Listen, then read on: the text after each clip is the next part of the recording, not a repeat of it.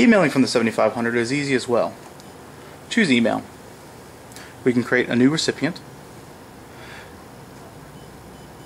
and type in an email address. We can also change from to CC or BCC, and then we choose our ad. Choose close, and there's our recipient. There's also an address book feature if your address book has been built. You can go ahead and type in first letter or first few letters, and it'll search your address book. We choose a user, and I'm going to choose BCC this time. So you can clearly see our to and our BCC. You can have multiple tos and multiple BCCs and CCs as well.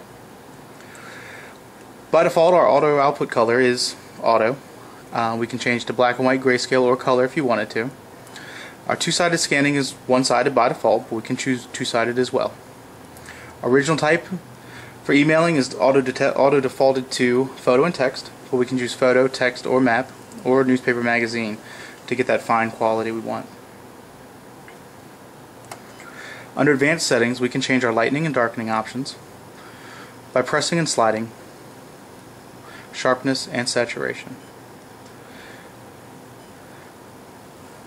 Image enhancement, we can choose a manual contrast or an auto contrast, as well as a auto suppression or off for background suppression if you're copying on from colored paper. We can also change the resolution from 300 dpi all the way up to 600 dpi. It will make a larger file, but you'll get the highest quality scan. Layout adjustment, we can change our original image orientation, landscape, or portrait, or upright image. We can also change our original size in case we're doing a mixed sized original of letter and legal. We can choose mixed sized originals from here. We can also use edge erase. We can choose a all edges option, where let's say we want to remove 1 inch from all sides, or we can choose individual edges. Maybe we're trying to email something that was hole punched. Well, if we come about a ½ inch over from the left hand side, we can remove those hole punches.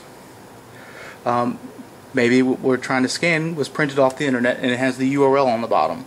Well, we can come about 1 inch off the bottom and it'll automatically remove that bottom inch.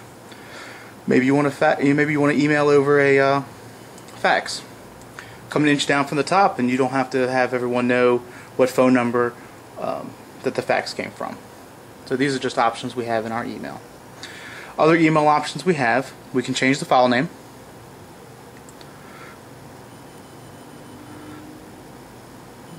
It's clear text. And type in a file name. As well as we can change our file format from PDF to a TIFF or JPEG. We can create a message for this one as well. Save it. And we can change our reply to address.